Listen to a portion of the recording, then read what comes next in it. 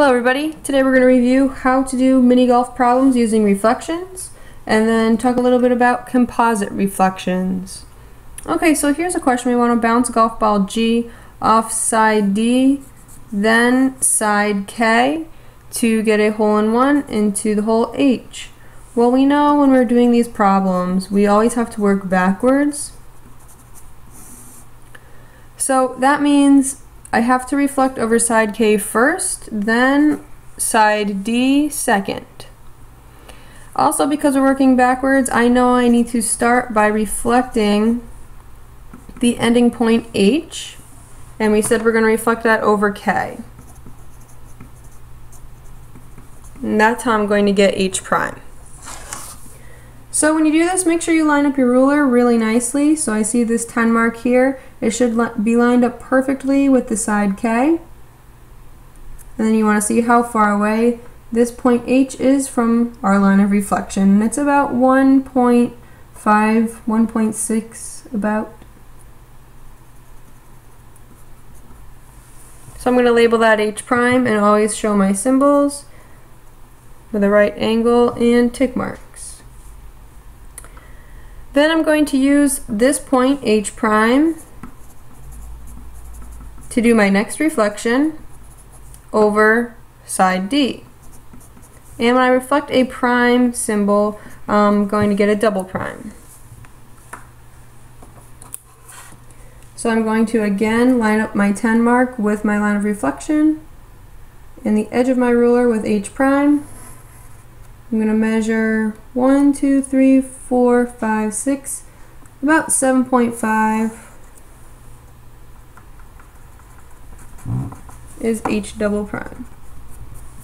And again, I want to include my symbols, my right angles, and tick marks. Okay, once you've got your 2 reflection points, I know I'm done because I'm only going to bounce off of 2 walls. So then this is where I start connecting back to the start. So I want to connect G to my last reflection point, which was H double prime. When you connect this, be careful. The golf ball is not really going to go through the wall. This is just the reflection. So I need to make this part dotted and this part solid because that's where the golf ball actually is traveling. And then after it hits this wall, it's going to bounce to the next reflection point, H prime.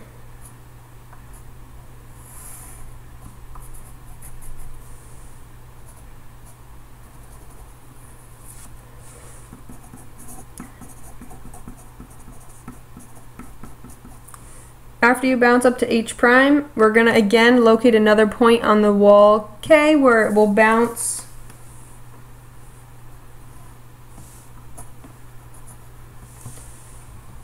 into the hole for a hole-in-one. So last step is to bounce to H.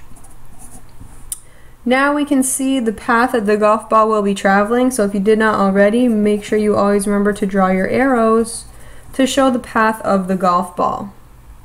And that's always going to be starting from G going to H. Okay, now I want to look at what we just did and write some notation for the reflections. So we know we always use a lowercase r to show a reflection, and then the next letter is the line of reflection. So the first reflection we did was reflect H over the line K. So I'm going to put r sub K of H. So when I reflected H over K, I got H prime. Now I want to do the same thing, write my notation, but this time for H prime. So I'm still doing a reflection, but instead of reflecting over K, I'm reflecting over the line D. So I'm going to put a little d. And the point I was reflecting was H prime. When I did this reflection, it brought me down here to H double prime. So it equals H double prime.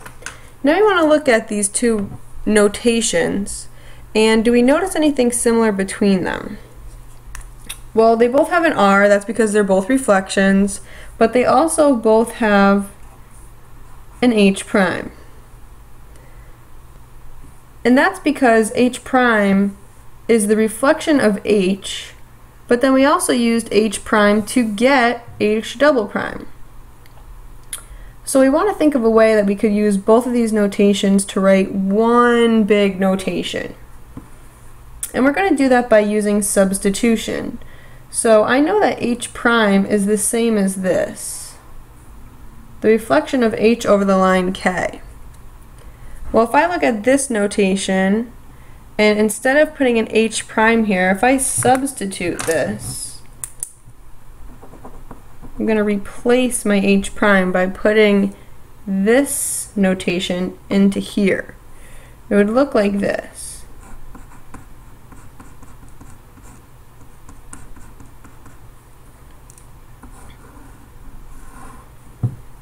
This is what we call a composition of reflections, or composite reflection.